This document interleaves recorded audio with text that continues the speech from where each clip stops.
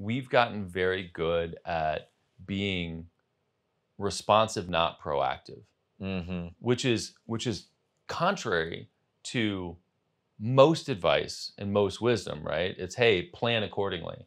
But their point was the amount of time and energy they were spending on unnecessary proactive behavior Mm, for things that never sure. happened was totally counterproductive. And so they Mm-hmm. shifted their business at some point in time to just be nimble Yeah. so that when you have to react, you can do it Get on it. fast. I mean, that's awesome you said that because, when I was after selling the company and after quitting the company and sort of like, what am I going to do now? I started I wanted to help people with the stuff that I care about, which is obviously growing companies online and all that. And when I was putting together sort of the course that I had, I was sort of recapping some of the things that were the secret sauce, right, of what I did.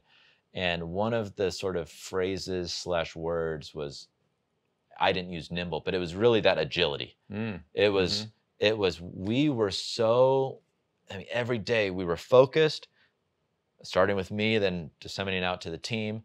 And when we needed to zig, we would zig and zag. And where I see now companies that take months or even quarters to implement, we were doing it, in a matter of days. And I just want to draw that parallel between Yeah. business and even life. Like, I agree. I mean, there's so many people that suffer from shiny object syndrome and worrying about the wrong things at the wrong time and being overly proactive versus just when it becomes when it deserves your attention, then go all in and do it fast.